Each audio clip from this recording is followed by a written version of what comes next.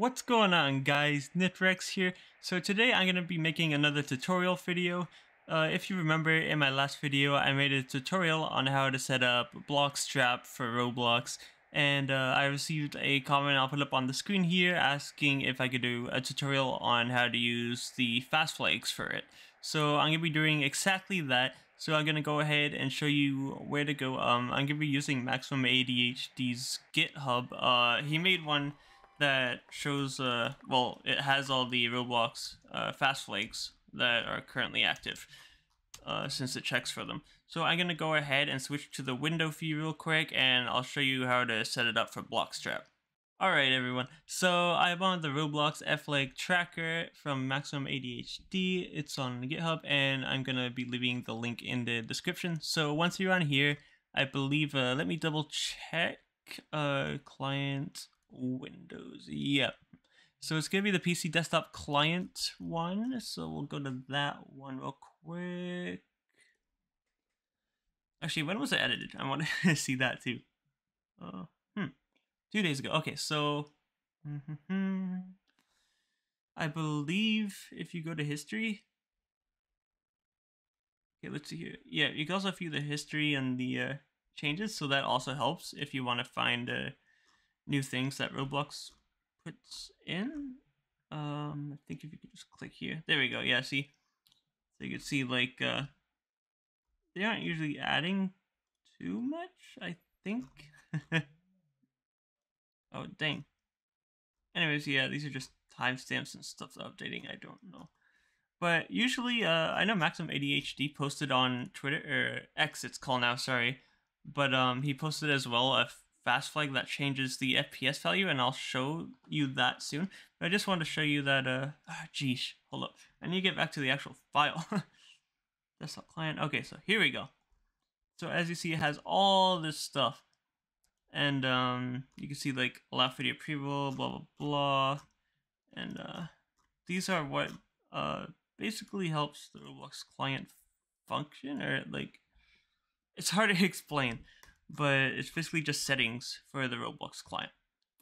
So I'm trying to figure out something. I know there's I'll look up waitlist because I know that's in here. If you look up waitlist, there's some users and things that have was it there?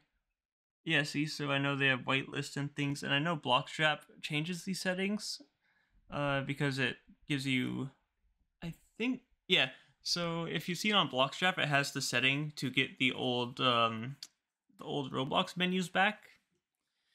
It basically uses this because it's they use a player ID. So yeah, I'm gonna show you the main one right now that's new, which is the FPS cap. So I'm gonna go ahead and open up BloxStrap real quick for you. Oh wait, let me exit Roblox real quick. Okay, so let me open up BloxStrap. Wait, oh man, where is it? Yeah, BloxStrap menu. So you want to edit these fast flags and fast flag editor, and basically these are the ones, all the ones you can edit in this file. So it's good to know how fast flags work before you do this, because it also gives you a warning, and that's why.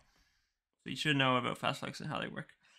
But the ones, these are oh, this one I don't know, I just tried these ones, so they didn't really do anything. I'll show you the new one.